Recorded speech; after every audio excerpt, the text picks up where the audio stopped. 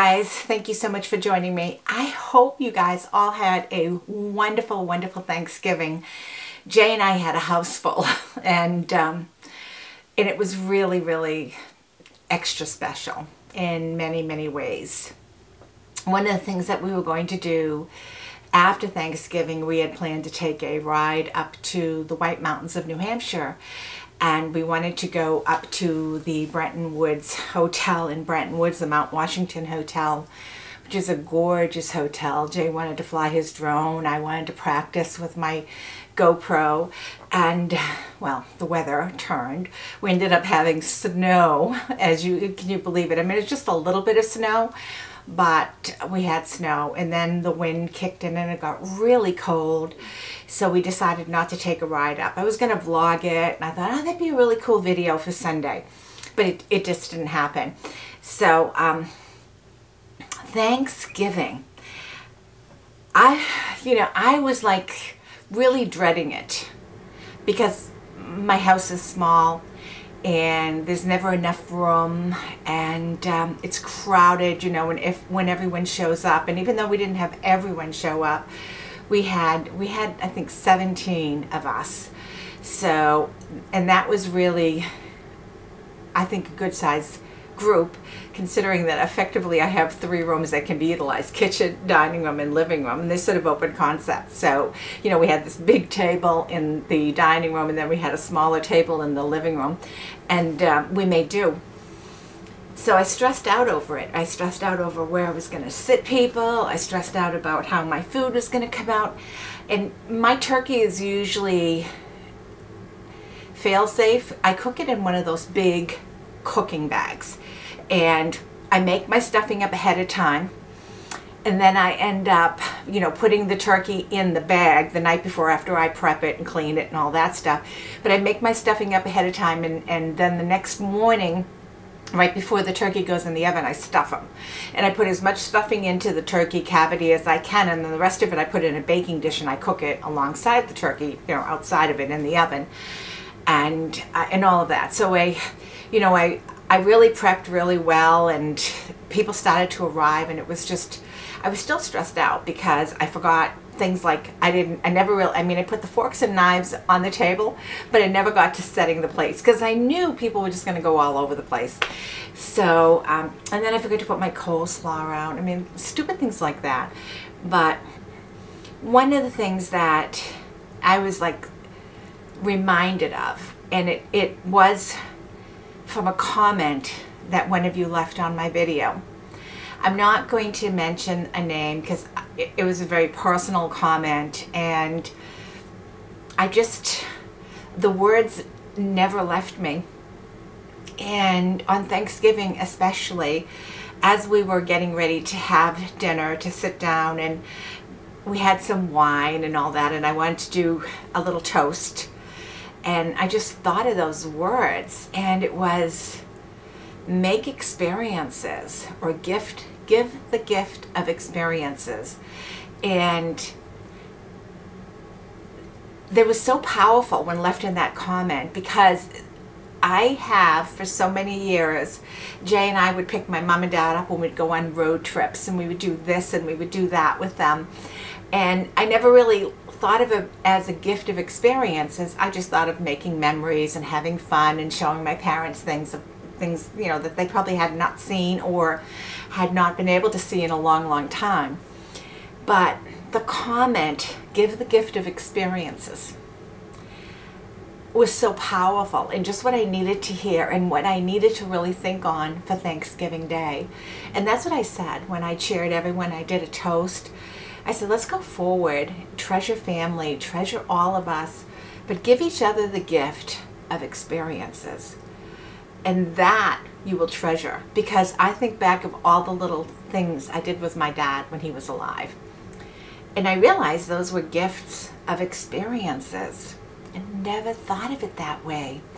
And while I could have been better with my brother, I realized too that I gave him different gifts that were sort of experiences so that he could do certain things. So my gosh, those words were so powerful.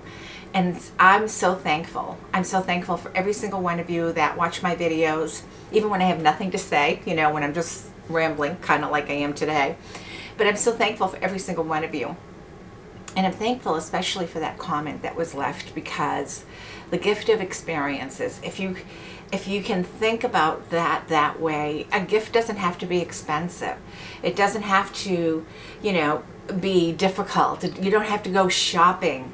You can give that gift of simple experiences. And I realized that on Thanksgiving, that's exactly what we were doing.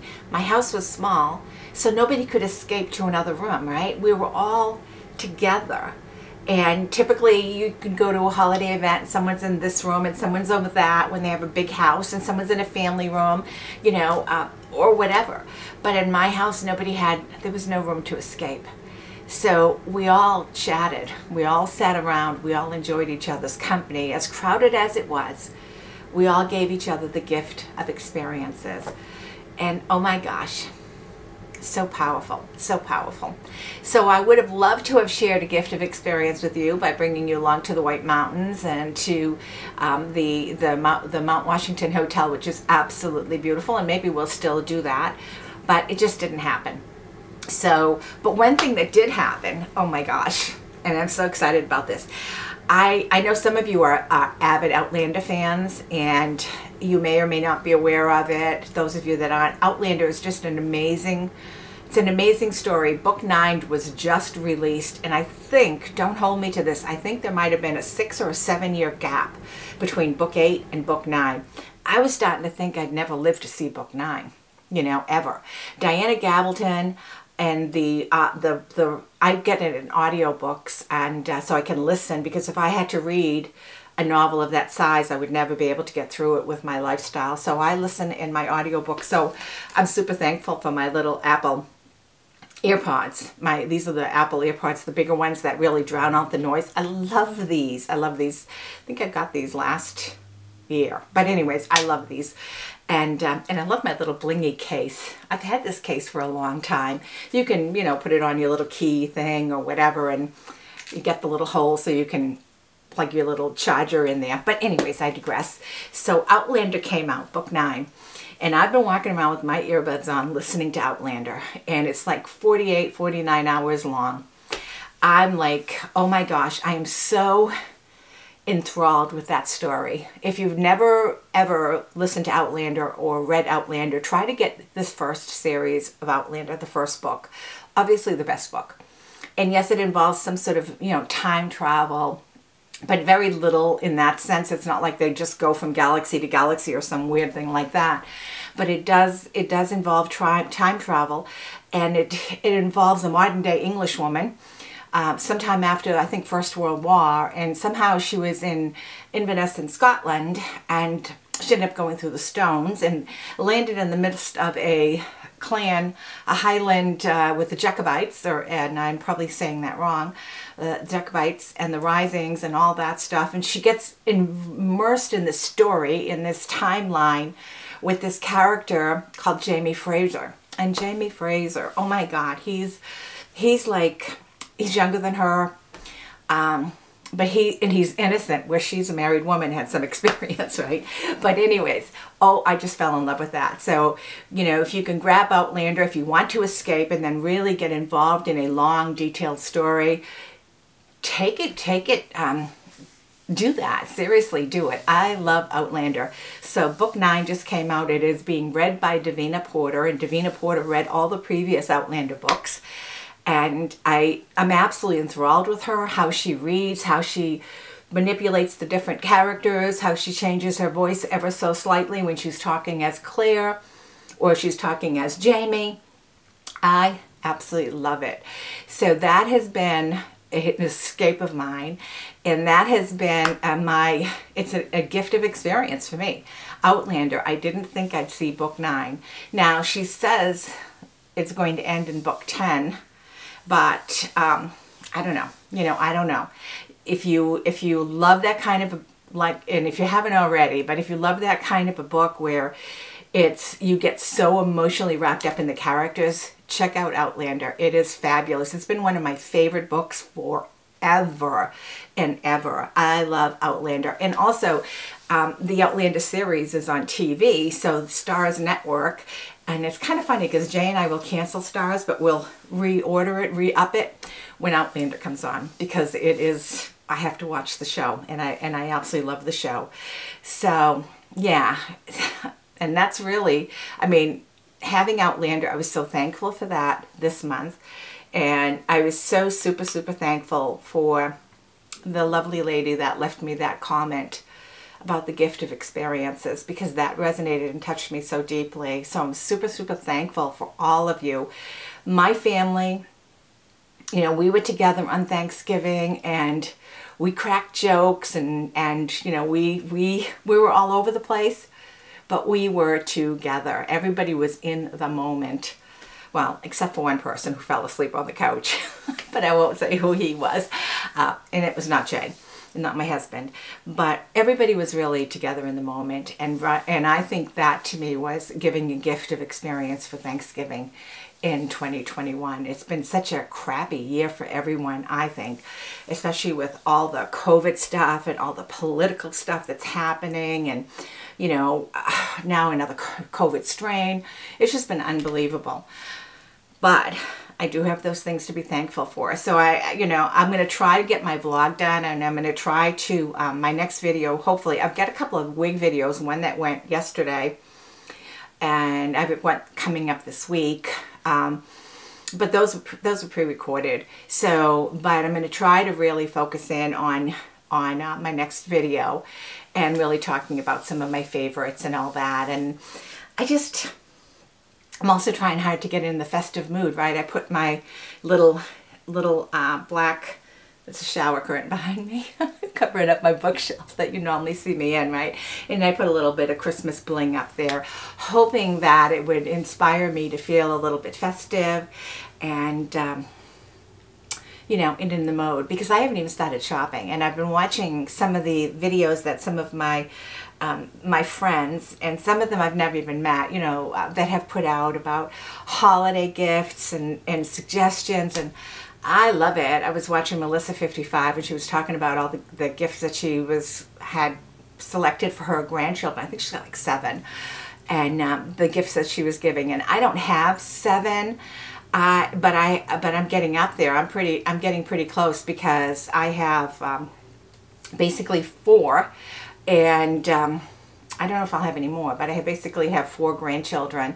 And so I was like devouring her video for the gift ideas. And then Natalie did one, and oh my gosh, some of the things that she talked about, the weighted blanket and stuff like that, really gave me some good ideas. And so I'm hoping that, you know, I get some gift ideas, but I'm also thinking of packaging up some experiences, you know, like putting together an event that, you know, maybe for the grandkids, we go do this together, and, you know, and all that. And I know travel is going to be, you know, impacted to a great degree next year, but there are things we can do as a family that doesn't cost a lot of money and doesn't involve getting on a plane and traveling. So I don't know. Jay and I were supposed to go to Germany next year, and I'm concerned because the Netherlands, there's some issues going on there with COVID, so I'm thinking that everything might be closed again. So I'm thinking to Jay, maybe we should postpone that trip if we can. We had bought airline tickets initially. We were going to Scotland, and then that was canceled due to COVID, and then we were only able to keep our airline tickets as vouchers for 2 years. So I'm going to call up and see if I can change that, because I don't think Europe's going to happen unless somehow COVID, you know, goes away. And I really think it's going to be here to stay. I think it's going to be a fact of life that we have to kind of live with.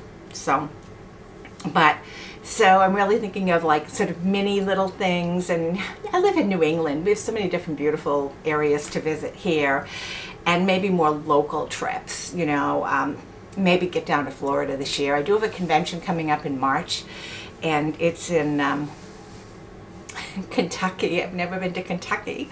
It's in Louisville, Kentucky. So that, unless that gets canceled, that's going to be March. And So I don't really know, but I just wanted to pop in and kind of, you know, give you a little bit of an update, even though I'm not saying very much, but just talk a little bit about Thanksgiving and being thankful, and gifts don't have to cost a lot of money. You don't have to go crazy and, you know, wreck your brain out. And the little things like the gift of experiences can carry someone a long way. I think of me with my dad being gone now.